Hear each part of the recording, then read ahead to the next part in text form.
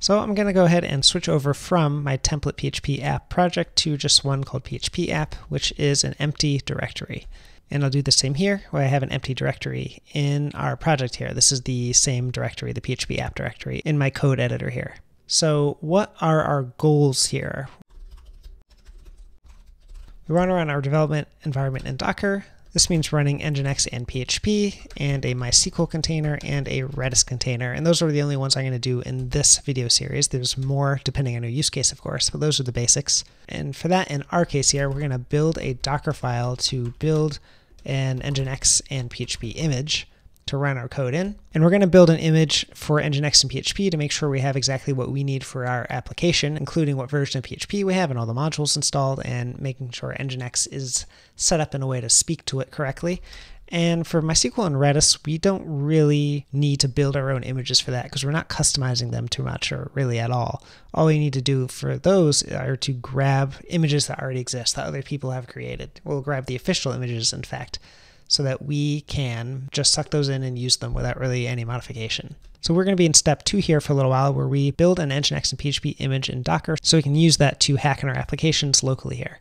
So what we're going to start doing here is actually make a new directory. I'm just going to call it Docker because I'm going to put most of our Docker related stuff inside of here.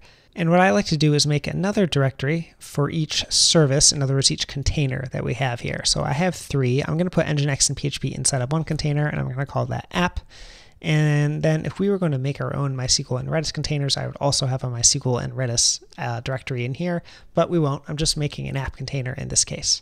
Now, to build a Docker image, we need a Docker file. And a Docker file is a file that tells Docker what commands to run inside of a container to build an image for us. And the basics of a Docker file are that we start from an existing image, and then we build off of it. So I'm going to start from Ubuntu, and I'm going to start from Ubuntu 18.04, which is the latest long-term release of Ubuntu. I need to spell it right.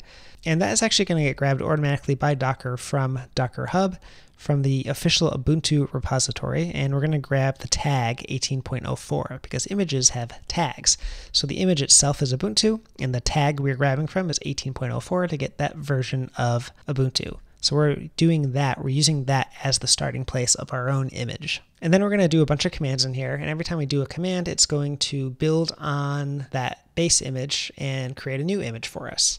And we can sort of see that in process here. So I'm going to do docker run. I'm going to remove this when I stop running it, into IT to make it interactive. So these are actually a -i and a -t flag. These used in combination with each other allow me to interact with the container just as if I'm logged into it over SSH, except it's not SSH. We're going to run an instance of Ubuntu 18.04, which is going to be our base image, and I'm going to run bash inside of it. So it's going to look like we're logged into the container. And in fact, we sort of will be, but it's not SSH. So I don't have any images on my computer yet, right? Remember in the last video I deleted them all. So this is going to try to grab it from Docker Hub, and if it finds it, then it's going to download that image, and that's exactly what it's doing right now.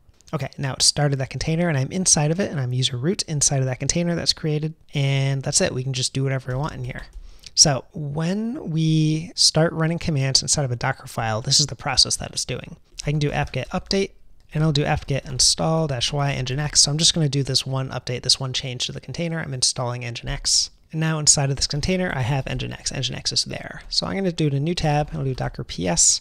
We have this container here, and I can do docker diff and the container ID here. And what we see here are a bunch of changes. So what it's doing here is taking the diff, the difference between the base image that this container is built off of, and all the changes I just made into it, the changes that have been made since then in the 41 seconds that it's been running. In our case, we ran apt-get update, and then we installed nginx, and then nginx then installed its own dependencies.